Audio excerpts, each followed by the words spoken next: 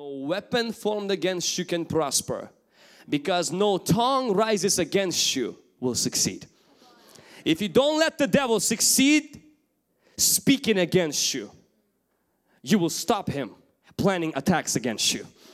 You will be able to stop his weapons. Oh, he will make those weapons. He will throw them at you. Maybe even sickness will come against you, but there's something going to be about you. You're going to walk around and say, I am healed by the stripes of Jesus Christ. You're saying, you know what, Satan, get the garbage back to yourself, because I believe what the Word of God says.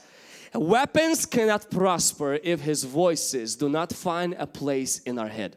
And this is what God says: no weapon formed against you will prosper, no tongue that rises against you, you will condemn in judgment. And He says, this is the heritage of the Lord. The righteousness is from me. This is the heritage of the Lord. You know what that means? You're God's offspring. You're God's possession. Can I put you in the plain language? You belong to God.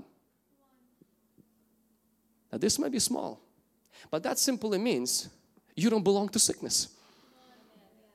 That simply means you don't belong to depression. You're not the offspring of suicide. You're the offspring of the Lord.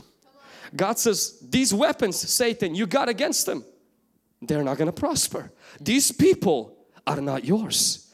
These people don't belong to their boyfriends or their girlfriends. They belong to me. I am their Father. These people don't belong to some event that happened when they were 3 years of age. These people belong to an event that happened when they were not even born at the Calvary. These people don't belong to their sickness. They belong to their healer.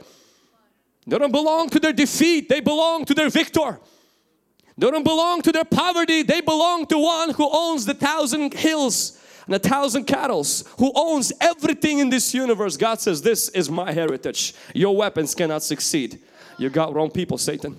These are wrong people. They don't belong to you. They don't belong to some weird events in their life. They belong to me. And because of that, you can fire the shot, but it won't hit them. Why? I'm going to protect them.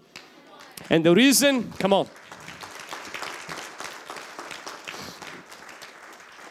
And the reason why they will not allow these things to come into their life is because they will stop the voices that come against them in their tracks.